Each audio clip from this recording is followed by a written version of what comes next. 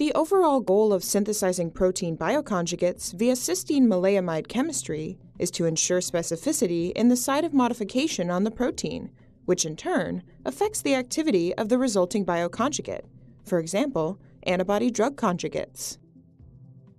If you're interested in protein structure or function and you do research in nanomedicine, fluorescent microscopy, or systems chemistry, and this technique will help you answering your questions.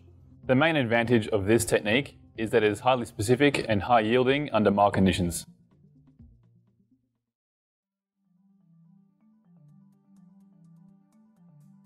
To begin this procedure, dissolve 12 milligrams of lyophilized cytochrome C in 6 milliliters of 20 millimolar phosphate buffer.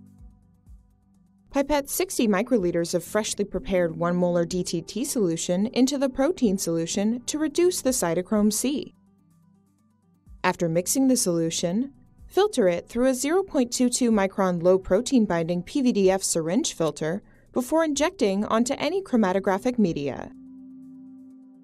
Next, purify the reduced crude cytochrome C solution by fast protein liquid chromatography, or FPLC.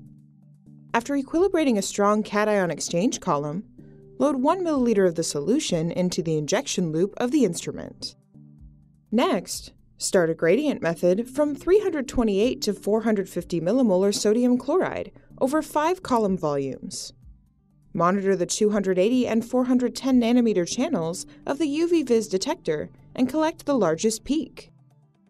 Now, increase the salt concentration to 1 molar for 2 column volumes to elute ISO2 cytochrome C.